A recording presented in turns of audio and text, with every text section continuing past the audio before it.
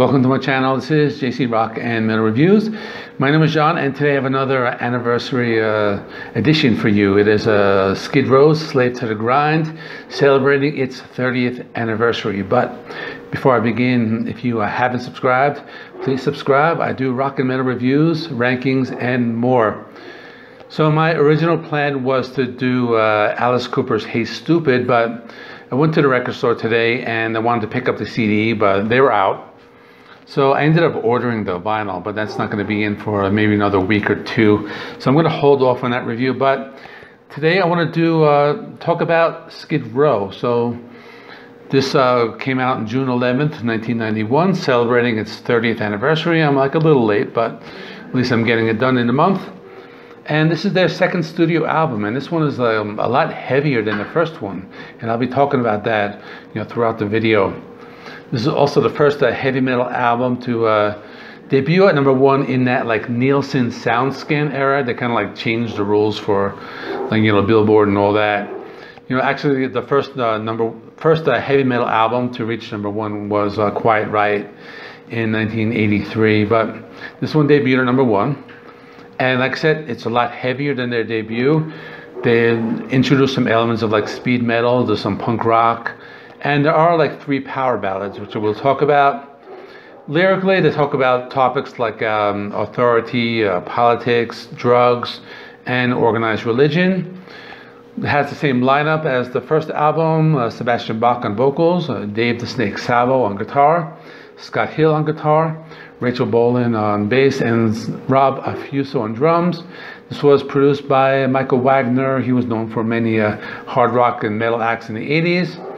Now the cover art was done by Sebastian Bach's father, David Birk, and it's basically a medieval era painting, and it has if you look closely, it has some modern gadgets, and I'm going to be doing a cutaway right now. So here's the album cover, but we're going to look at it closely, so let's take a look. Okay, we're going to take a look at the artwork and the CD. So here's a CD showing all 5 members. I have the flash on my camera. Hopefully it doesn't glare too much, but I'm going to move this to the side. And let's take a look at the artwork. So it's basically a medieval painting, but you're going to see lots of elements of, like modern art. Things that are in modern day things going on here. So if you look at the corner over there, that's supposedly supposed to be JFK, and we have different things. We have somebody that looks like it's holding a TV. There's an angry mob over there. Here's the front cover. It's 2 guys digging a grave. They're about to throw this person in. It looks like they're gonna dump them in. Pretty gruesome cover. Pretty cool. You have some people dressed in suits, and over here, a woman looks like a prostitute there, and basically an angry mob and a landscape in the background. So this is definitely a pretty cool cover. It's really great when you open it up. So let me zoom back. Okay, let's talk about it again. So basically the CD here, this is the original CD I bought when it came out. This is the explicit version. There's a clean version, and the difference is there's 1 song.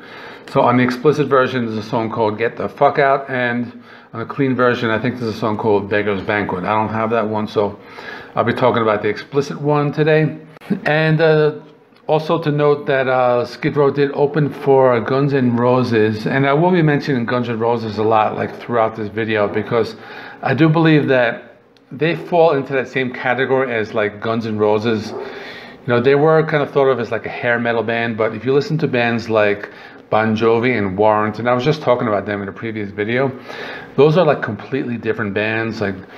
This is more of a heavier, kind of a sleaze metal or a sleaze rock, or I don't know what you want to call it. They were kind of called hair metal at the time, but they are a different breed. They have a sound more like that, Guns N' Roses' Appetite for Destruction. So I will be referencing that, throughout this video. So the song starts out with Monkey Business. This was also the lead single. I remember explicitly, when this came out, it was released on MTV, and it starts out with a clean guitar. It's kind of a blues-based intro riff, and I'm thinking that's pretty cool. It sounds like Skid Row. Then that riff hits, and it's just you immediately notice like it's just like this is like a heavier album. You know, you notice they change their sound. You know, the drums do sound good. They do have that kind of like GNR sound. They use like the cowbell a lot, but the vocals are a little heavier. This is just a very fast-paced song, and you immediately know this is going to be a heavier album. Next song is the title track, Slave to the Grind. This is one of the heaviest, or maybe the heaviest song on the album. Has a galloping riff, is like borderline like speed metal. Vocals are like a little lower, a little more aggressive, but the chorus is very memorable. Uses lots of power chords. The next song is called The Threat. This is a heavy blues-based song. This one reminds me of that like Appetite era GNR. Good use of like backing vocals in the chorus. Good like politically themed lyrics, and this is just a heavy rocking song. Next is Quicksand Jesus. This is the first power ballad of the album. Some clean guitar, some bass, some clean singing. Has some religious themed lyrics. And it is a power ballad with like a soft verse and heavy chorus. So next is Psycho Love. This is another one of those like sleaze metal with like a little bit of like a funk vibe. Has some heavy guitars. The vocals are like a little higher. This one again reminds me of that GNR, that Appetite era GNR. There's like a softer melodic breakdowns. I really like that part of the song, and it comes in the middle. Next is the song Get the Fuck Out. This is a straightforward sleaze metal. You do hear that GNR influence again. Fast moving songs, just heavy guitars. You know, the drums do sound like classic Skid Row. They use the cowbell a lot, and another good song. Next, Livin on a Chain Gang. This starts out with like some isolated vocals. You know, Sebastian vocals are a little more aggressive on this track. Lots of backing vocals on the song, and the lyrical themes are like very political. Next song is called Creepshow. So this is another good one. Just a mid-pace rocker, some heavy guitars, got that classic sound. You know, just another one of those like sleaze metal sounds. Vocals are very good. Next is In a Darkened Room. This is the second power ballad, and this one starts out with like a slow electric guitar solo. Really great like vocal performance. You know, the lyrical content is very deep. It deals with topics like love and faith. And this is probably like the best ballad on the album. I like this one a lot. I really like the intro solo. Next is Riot Act, and this is a completely different type of song. It's just straightforward punk rock. It kind of like sounds like the Ramones, but like a little heavier, a little faster.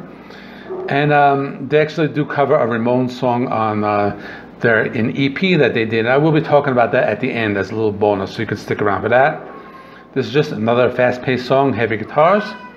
Next one called Mudkicker. This is one of the heavier songs, a little more reminiscent of like Judas Priest, maybe in that like Painkiller era. I mean, this is like that level of like heaviness. Heavy riffs, more like traditional heavy metal. And this is not like a fast-paced song, just everything's just kicked up a notch, and really great song. Last song, the album closes with Wasted Time, and this is the third power ballad and the last song. More of like a traditional power ballad, similar to like the ones released by other metal bands. I know this one I think was released on a single. There was a video for it, but I think they were kind of going for the radio hit in this one, but still very good. You know, it has a clean verse, heavy chorus, memorable guitar solo, and bass sounds very good.